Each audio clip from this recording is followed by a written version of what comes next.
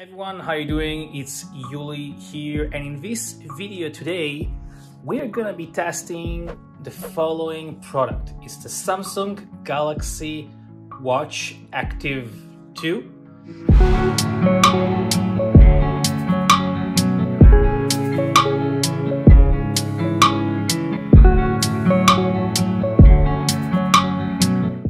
We're gonna do a wireless radiation test for this product. We'll start unpacking it and we'll start measuring it using an EMF meter. How much EMF and how much radio frequencies is the watch emitting, and we'll try to conclude if the product is safe to use or not safe to use.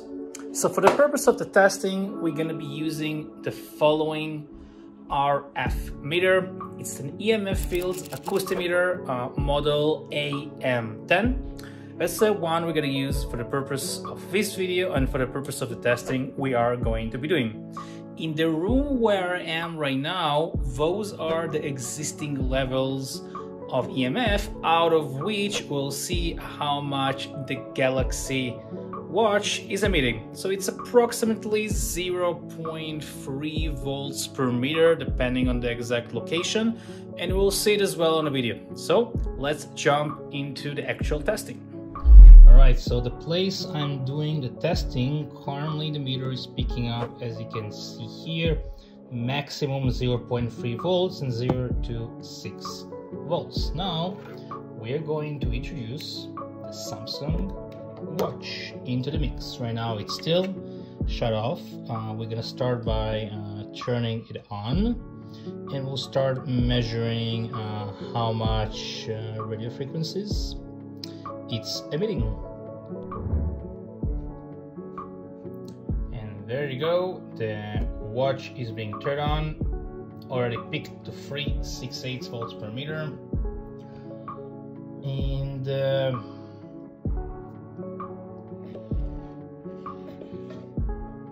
oh wow, even if we bring it here, it's 3.68 volts per meter, and we just turned on the watch. Says let's go. Look how much it's emitting. Now this is something you're putting on your wrist. It's on your body, touching your skin. It's not even as far as I'm doing this video and having some distance. 3.8. So currently the watch even gets to 4 volts per meter, so it's already creating DNA damage.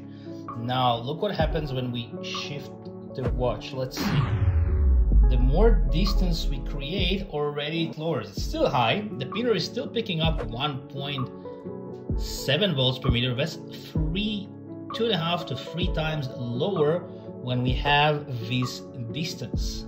The problem with the watch, again, you put it on your wrist. Again, let's bring it closer. It goes to 4.4 volts per meter. Now, that's not all.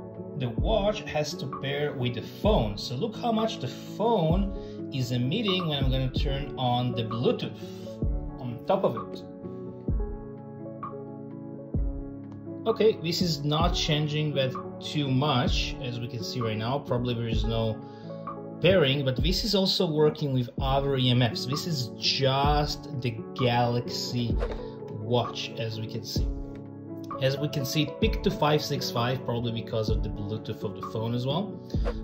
But again, distance is your friend with any type of EMF, as we'll show again. But really, this watch is just emitting crazy amount of high RF volts per meter as this meter is picking up, and those are very high and unsafe amounts for something you're supposed to wear 24/7, even peak to 565. Wow.